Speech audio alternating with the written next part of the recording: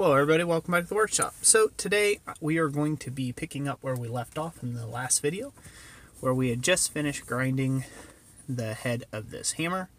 I've got it all finished up now, and we are going to mount this on a 16-inch ball peen hammer handle.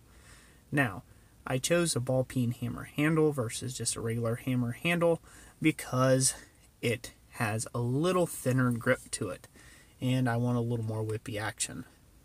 So what I was indicating there with my thumb is to take and showcase how far that wedge is going to have to go down and how we're not going to be using all of this hammer handle, obviously. So we will have to take and cut it off.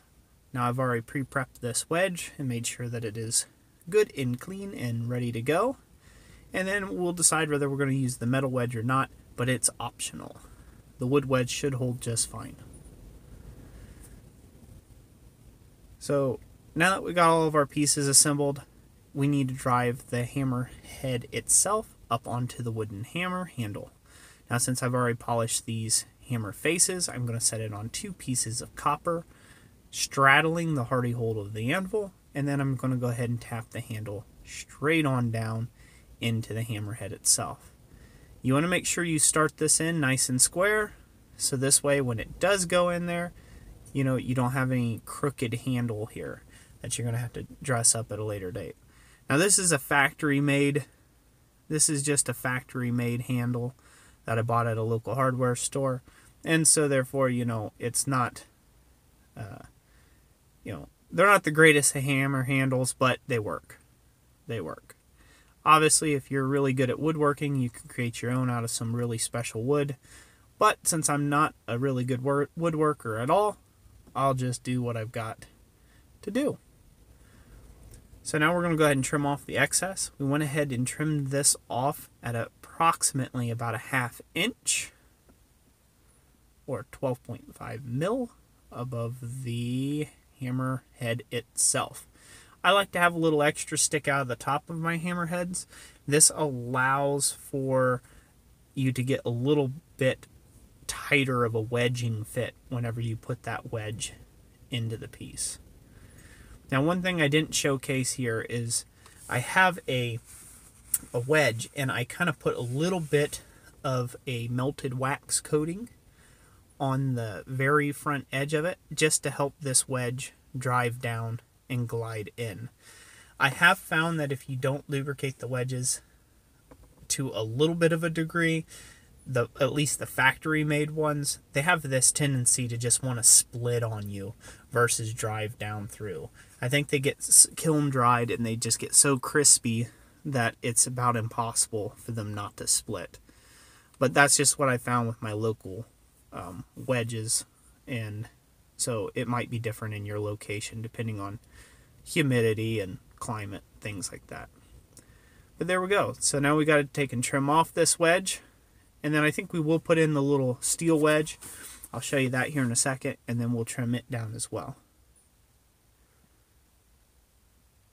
So here I'm just following the contour of the hammer head handle already that has already been established. And then I'll go ahead and true this on up on the belt sander and come back to the anvil. So we're going to go ahead and drive in this little metal wedge, this little steel wedge. And you know, you want to take your time with this. You know, the faster you try to hammer on this, you take a chance of actually splitting the hammer handle itself. So you want to just take your time. Trust me on this one. I've split a few hammer handles just straight up the hammer handle, and you know, lost it. And you know, nothing's more frustrating than that. Especially once you've paid for these. I get these for right around $6-7, and some of these will can get pretty pricey if you know you have to do it on a regular basis. But there you can see the fitment there, how that's working. So it's a pretty clean little hammer. I'm enjoying it. So we're just going to go ahead and go to the ceramic belt. This is a 120 grit belt on my belt grinder. We'll go ahead and get this all trued up, cleaned up, as clean as I can get it, or at least where it gets flush with the wood.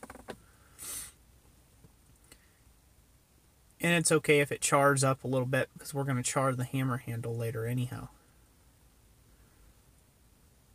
So main thing, we just want to go ahead and get that cleaned down to where there won't be any snag points. And so far this is looking pretty good.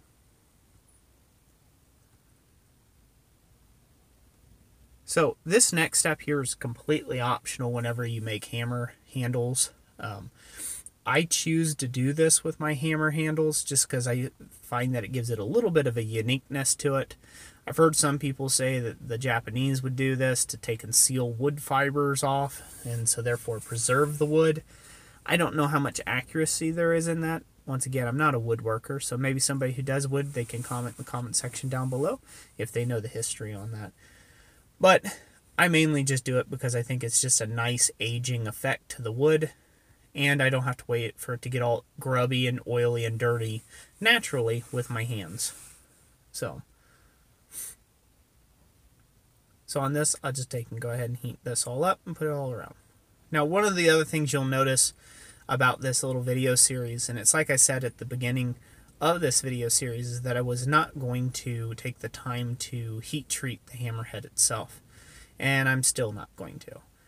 I'm going to finish this handle off with a little bit of coconut oil, and this hammer is tougher than what mild steel would be, and it's a little tougher than maybe even a 10 series steel of some sort. And so therefore all I'm working with it is copper, and I'm working soft polished copper when I'm going to be using this hammer specifically. And so I won't be using this hammer to hit anything like hot steel, cut off tools, cold steel, high carbon steels of any sort, anything of that nature. This hammer is always going to be meant to take and handle softer material. This is a great point to point out that you do not always need a glass hard hammer and then temper it. So, selection of steel can be based upon your need. Not always do you have to go with 5160 or 4140 or anything of that like. You can really get away with a lot of different options depending on what you're working on. So here we're going to just do a little test run on it. Now this is what I have intended this hammer for completely and entirely, is to create texture and to planish out material. Now in order for it to do that, it needs a perfectly smooth surface, or as smooth as you can get it, and eventually I will polish these faces as well. I just happen to run out of time in this current video. But it's always going to be used to hammer on clean copper. Now, if I miss a hammer blow and I strike something that's harder than the hammer itself, like the face of my anvil, it will leave a dent or an impression on the hammer, and then I will have to take the time to clean it up and polish it out. But as you can see with copper, there's no deformation. And so this is really all that was needed. Now I'm going to tell you this, on the forging side of things, when you're working with stainless steel, I do not believe stainless steel should have ever been worked by hand. I had a terrible time forging the stainless steel hammer by hand without any assistance of a striker, and it just really resists impact very, very, very, very well. So it does not like to move. It's quite shocking, but it does make a decent hammer. You want your hammer to be tough. You don't want it to be hard and brittle. You want a tough hammer. And if you have to redress it every now and then from time to time when you have a mishammer blow or something like that, it really isn't no big deal. So here you can see the texture off my anvil, which this anvil surface is fairly clean, but it still has its problems. So I'm adjusting the camera here, trying to lighten it up so you guys can see what's going on. And you can see that there's still kind of a rougher texture on the back side here. And when I flip it over, you'll see the front side, and you'll see the difference. So that's the back side. And then, do you see the glint and the shininess there? That's what we want to preserve with a nice, clean hammer blow. So there's the two pins working in conjunction. The hammer face itself to the right, and then the pin to the left. But anyways, that's it for today. I hope you all enjoyed this video and this video series. If you did, give it a big thumbs up. And like I always say, thank you for watching, and we'll catch you on the next one.